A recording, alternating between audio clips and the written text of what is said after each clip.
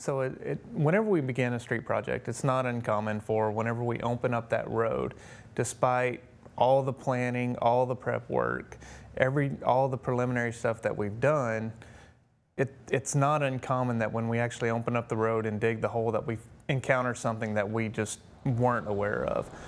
In the case of Southwest Boulevard, at that low water crossing, whenever we exposed the sewer line the sewer line wasn't at the elevation that we expected it to be. So when we're going in and we're in the process of raising that road and putting in more box culverts to carry that water, the elevation that the box culverts were supposed to go into were actually in the same area as the existing sewer line.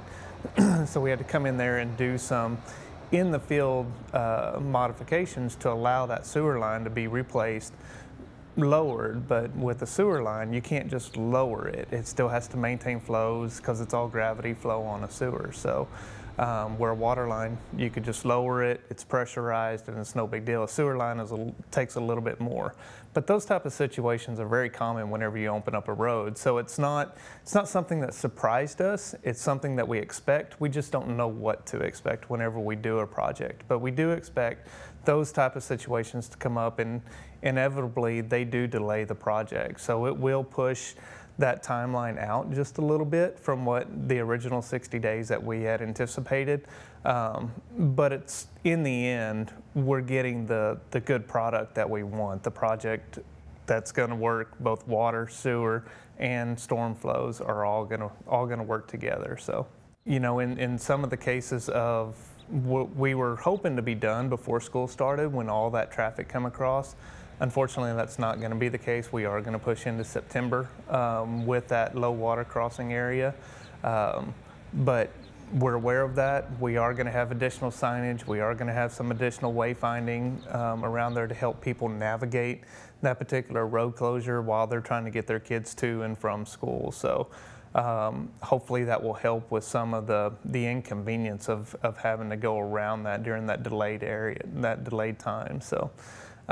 Another one of the things that always push us back is weather. It seems like we always go through a complete dry spell until we start a project, and then it rains. Rain is great until you're doing a construction project, and that delays it. So naturally, with all the rains that we've had, that even pushed that timeline back a little bit further. Again, we know it's going to happen. We just don't know for how long, but that has delayed that opening of that particular roadway.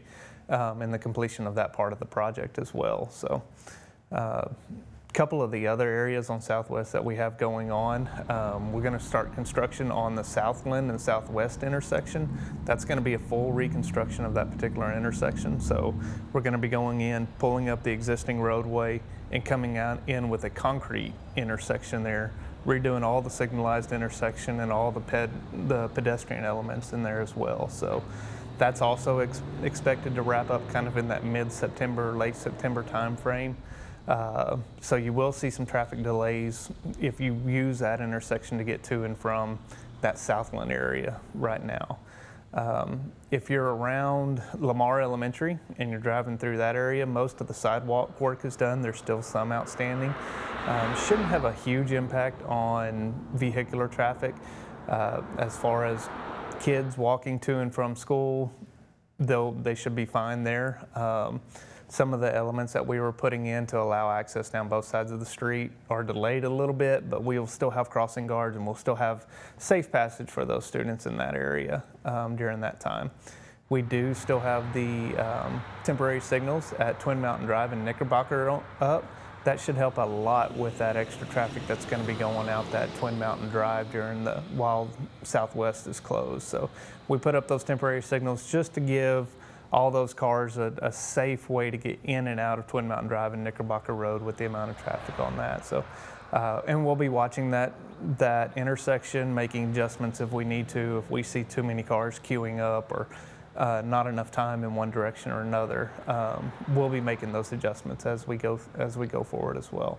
The other major component of Southwest that's going on is the reconstruction down by All-American Dodge and the hotels down there just north of Sherwood Way.